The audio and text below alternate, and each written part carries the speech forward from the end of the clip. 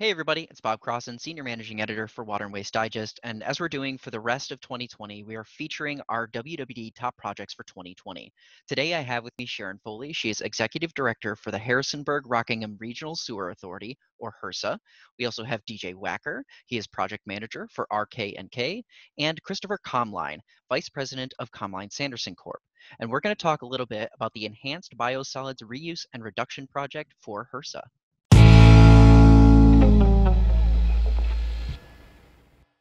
So yeah, why don't we start with you, Sharon? Could you provide a little more background on the Harrisonburg-Rockingham Regional Sewer Authority, including its history, population, size of the system, all that kind of stuff? Just set the stage kind of for what you guys do. Okay, well, HRRSA is located in the central Shenandoah Valley of Virginia, and we discharge into the Chesapeake Bay watershed. So HRRSA was founded in 1970, and we provide wholesale wastewater treatment services for 5 municipal jurisdictions: the city of Harrisonburg, portions of Rockingham County, and 3 towns, Bridgewater, Dayton, and Mount Crawford. We own and operate the North River Wastewater Treatment Facility, which is located in Mount Crawford, Virginia, and that plant has a design capacity of 22 million gallons per day and is designed to achieve enhanced nutrient removal standards for discharges of nitrogen and phosphorus into the Bay watershed. We serve a population of approximately 80,000 residents, and that includes the student population of James Madison University. Okay, so why was it that you guys kind of embarked on this project to begin with this enhanced biosolids reuse and reduction plan? What were your primary goals going into this? So we have an anaerobic digester at the North River Wastewater Treatment Facility, and we were flaring biogas. And so for several years, we were looking at alternatives to recover some of that biogas and to do something with the energy that we were wasting, basically. And so we looked at a number of alternatives, and the one that came out as was to cover it to fuel a thermal dryer. And our goals were to reduce 100% volume of biosolids we produce at North River by thermal drying without supplemental fossil fuel. And then if we were able to do that, we would be able to reduce the amount of biosolids we produce by about 82%. Yeah. And so with thermal drying, you end up with Class A EQ biosolids, which you can has much less regulatory requirements for reuse and disposal. And so that was also an attractive feature to us. Yeah, before we move on, I wanted to have you clarify what you guys found to use. You had broke up a little bit when you were first starting that whole sentence there. Okay. Well, I guess I could back up to the beginning. Yeah. Just right at the beginning, it broke up briefly. Okay. Well, our goals were to reduce 100% volume of the Class B biosolids we were producing at North River Wastewater Treatment Facility by operating a thermal dryer using the excess biogas from our anaerobic digester. And we needed to do this without supplemental fuels because of the cost of running a thermal dryer with a supplemental fuel. And so the benefits of thermal drying include reduced volume up to 82%, which has a significant cost savings. Plus, the final product out of the dryer is considered Class A exceptional quality biosolids that has many more reuse options than Class B biosolids. Gotcha. So another aspect of this that was part of the nomination form that kind of informed us a lot on what you guys did was the funding for this. And you guys made it you said it was really important that you wanted this to be self-funded. Could you talk a little bit about the funding there, how you guys addressed that, and why that was such a critical piece for this project in particular? Well, in Virginia, there's no regulatory driver to produce a Class A EQ biosolids, and so the authority couldn't just elect to do this project for the environmental benefit alone. So we needed to find a way to make the project work from a cost standpoint. And the project was ultimately funded through the Clean Water Revolving Loan Fund. Project was financed for $12.74 million, but there was a lot of work in between to make the project pay for itself. And I think DJ has some insight on that, as well as Christopher. Yeah, with respect to getting from kind of the planning phase of once HRRSA actually decided, we're going to go with the thermal dryer. We actually had to evaluate several different, dryer manufacturers, as well as sizes of the dryers. And then after the planning stage, there was a very quick 4-month design period in which we had to get plans and specs ready in order to actually secure that DEQ funding by the end of the year. So it really accelerated us. But once we actually pre-selected Komline with their dryer facility during the dryer system at the beginning of the design phase, we were able to kind of work around their design there. Cool. So there was also mention of the local poultry sludge to the system and kind of the importance of that with this enhanced reuse and reduction plan. I guess I'll start with DJ there. You might have some insights to share, but then obviously Sharon and Christopher, you're welcome to jump in on this. This will be a little more of the technical side, I suppose. So HRRSA was already accepting the poultry waste at the time during the planning phase. However, they were accepting a reduced quantity. And so when we were looking at ways to actually produce enough gas or recover enough energy to not require supplemental fuel, we came to Sharon and said, hey, if you actually get to X amount of poultry waste into the digesters, you'll increase your gas production to quantities that will be able to fuel the entire dryer, fuel the heat demands for the digester. And then Sharon kind of went to work and was able to, work with the industry, was able to secure, additional loads of that material. And so it's worked out so far quite well, I believe, and hopefully we'll continue that way in the future. And also I think, part of the design of the dryer system included the heat recovery on the back end of to recover the waste heat from the dryer.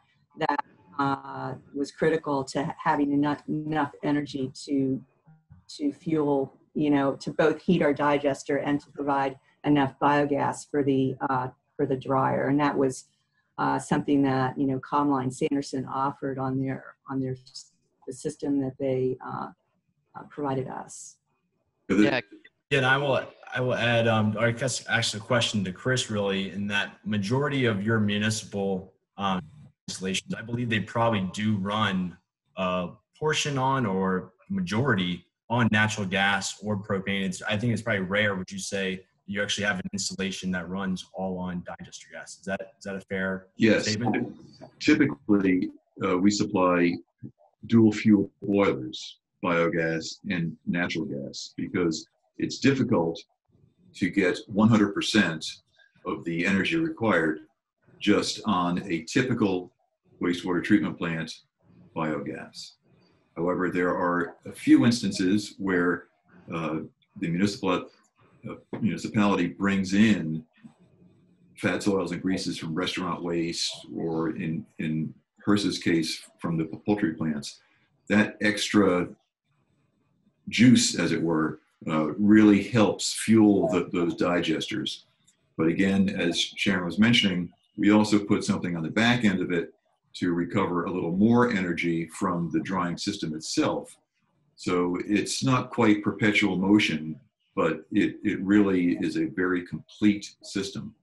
And working with DJ and Sharon's team to combine both of those really provides a very complete system. Yeah.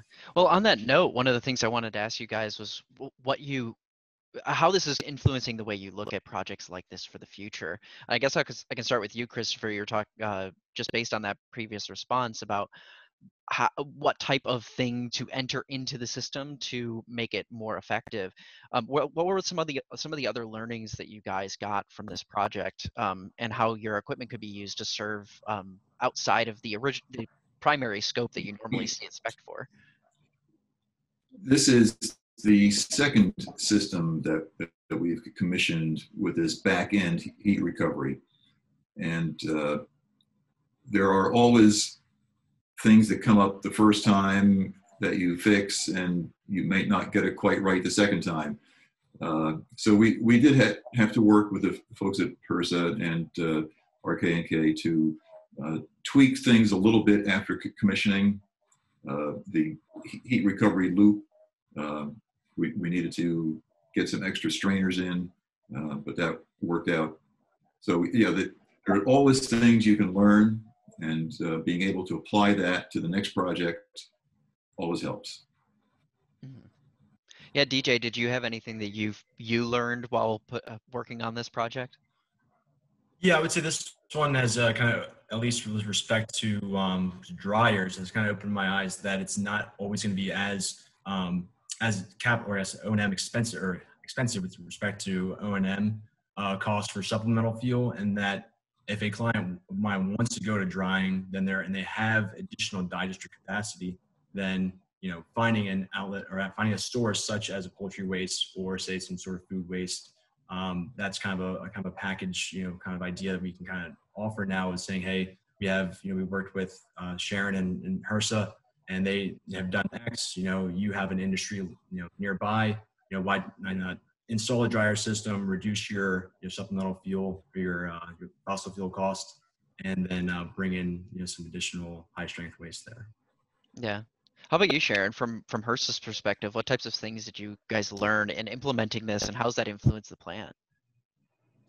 Well, I think my observation is this energy equation is not a one-size-fits-all solution for every wastewater plant. And for us, or the rural area we're in, the lack of natural gas as a backup fuel, the fact that our energy, our electrical power rates are fairly inexpensive, really dictated what was possible for us to afford. And then, of course, the digestion has worked out very, very well. And of course, we didn't discuss it, but we do get additional revenue from treatment fees for that. Yeah, why don't you touch on that, actually, the additional revenue right quick? Well, we had, part of the analysis that RK&K worked on for us, it looked like to cover the debt plus the increased O&M for power for operating the dryer, that we needed to recover and to have an additional $200,000 of revenue to make it a neutral project from a cost standpoint. And so for the fiscal year ending 2020, we started operating the dryer mid-October last year. I think our revenue was over $600,000 extra. So, it was, I think the net savings for us last year was around $200,000 last year. So yeah, not an insignificant amount for us. Yeah, that's incredible. Christopher, I'm sorry, I cut you off briefly. It's interesting. Sharon mentioned that these are not a one-size-fits-all. And we were talking about dual fuel boilers and the fact that HRRSA has no natural gas. So the backup fuel is propane, which is expensive.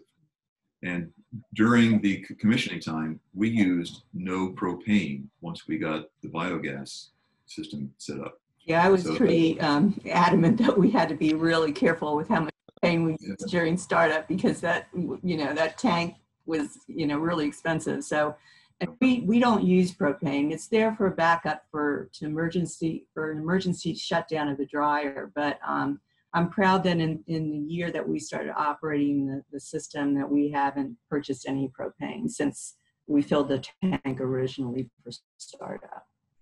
And we're working on a project right now where they have very inexpensive hydroelectric power. So instead of biogas, natural gas, we're looking at biogas electricity. So it's not a one size fits all. You have to look at each individual case and work with the client, work with the engineer, and get the system that fits the needs. Mhm. So the last question here was if you have any advice on utilities looking to do a similar thing to HRRSA here. I'll start with Sharon on that, and we can just kind of go around the horn there. Planning is so important. That original master plan and setting clear goals of where you want to be. You don't want to equivocate once you are set on a path. You know, locking in the additional revenue from co-digestion was really important, and moving forward with the type of system that would allow us to recover additional energy was really important as well. So I guess that would be my advice. Yeah. And Christopher? Working with the client and the engineer to minutely detail the project. We did some testing on the sludge just to make sure that what we thought would happen would actually happen. We're working on a project in central Pennsylvania right now where they have a regional facility from 4 treatment plants, and each sludge is a little different. So we had to look at how they blend together. So the upfront work is so important to get a good final result. Yeah. And to add to that, I would say, yeah, planning though, to reiterate both Christopher and Sharon, it's oftentimes that a lot of our clients, they want a quick study, quick solution, and then go into design. But it seems like with Sharon and her folks, they really took a couple of years really look at a couple of different options before RK&K's team was brought into the equation. And then I think we just kind of put in some finishing touches there to really bring their efforts to the next step. And then on the design side, I think it's critical to make sure with these dryer systems that they're able to run. And so our sub-consultant, they put a lot of redundancy within Komline's system. I think that's helped Sharon and her folks keep the system operational and really gain all the benefits that the dryer system has had. So I would say, yeah, those two things are very, very important. Yeah. And I would just add, that's a good point, DJ, about having the system run. You don't want it sit there not running 3 days, 4 days a week. We run 24/7, and we plan, and I think Christopher advised that to me too. He said, just let it run, Sharon. I remember him telling me that, and that's what we try to do. Once we start it up, it'll run for 30 days or longer until we bring it down for preventative maintenance. Mm-hmm. Yeah. Well, thank you guys so much for talking with us today, and congratulations on this top project award. It's been really great to hear more about this system and how this all worked and came together so fluidly. For everyone who's watching, you can read about this project in the December issue of Water and Waste Digest. So check that out, and we will see you next week with another top project.